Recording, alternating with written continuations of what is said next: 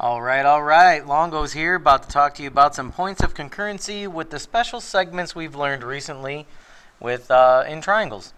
So we learned about perpendicular bisectors, and perpendicular bisectors will cut a segment in half, and it also is perpendicular to it.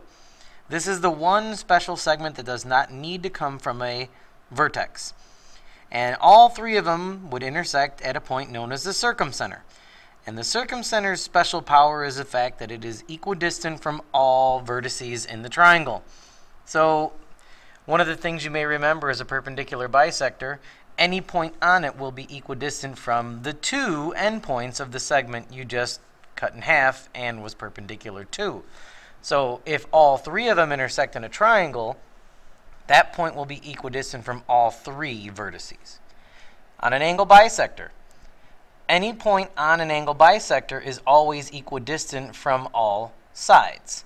So if you have three angle bisectors of a triangle, then they're going to meet at a point called the incenter, and that incenter will be equidistant from all three sides of the triangle. When medians intersect in the middle of a circle, they create a point known as the centroid, and the centroid's special power is the fact that it's 2/3 from the vertex. Every time you have a centroid on a median, it will split the median into a ratio of 2 parts to 1 part. Or the centroid is 2/3 of the way from the vertex to the other side. Finally, the altitude. The altitude has a point known as the orthocenter, and it doesn't really have many special powers, but that's the point that is created when you intersect all three altitudes. Okay? So let's start and apply this. For questions number 1 and 2, we're just going to use this diagram here. And I gave you some information over here. And what I want you to do is I want you to solve for x if, in question number 1, I'm telling you that M is the incenter. And for question number 2, I'm telling you M is the circumcenter. So you will get two different values for x depending on which way you set them up. So obviously the importance of the incenter and circumcenter will tell you which equation you need to use to set these up. So why don't you go ahead and pause the video, think about what an incenter does, think about what a circumcenter does, and solve for x. Press play when you're ready.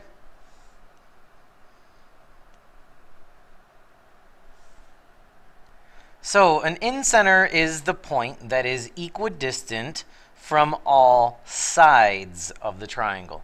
So those are our three congruent pieces if M is an incenter. So what we need to do is we need to find BM and DM, and we're going to set those equal to each other because they are distances from that incenter to the sides.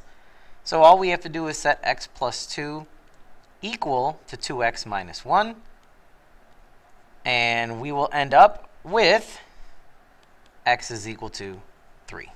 Okay? Plain and simple. But you have to know what type of relationship the incenter has, and that is equidistant from the three sides of the triangle.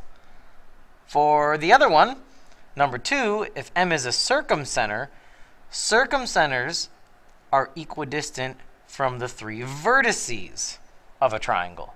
So in this case, we have AM and CM, so we're just going to set 3x minus 4 equal to 2x plus 5, and you'll get x is equal to 9. So if you got x is 3 for number 1 and x is 9 for number 2, then you did this correctly. If you have them switched, then you just need to revisit what an incenter and a circumcenter are. Last question of the notes. N is a centroid. So in this diagram, we have a centroid, and we are given that the length of AD, the entire median, is 18. I want to know the lengths of AN and ND. So remember, a centroid's special power is the fact that it's 2/3 the way from the vertex or splits the median into a 2-to-1 ratio. So go ahead and pause the video and then give this guy a try.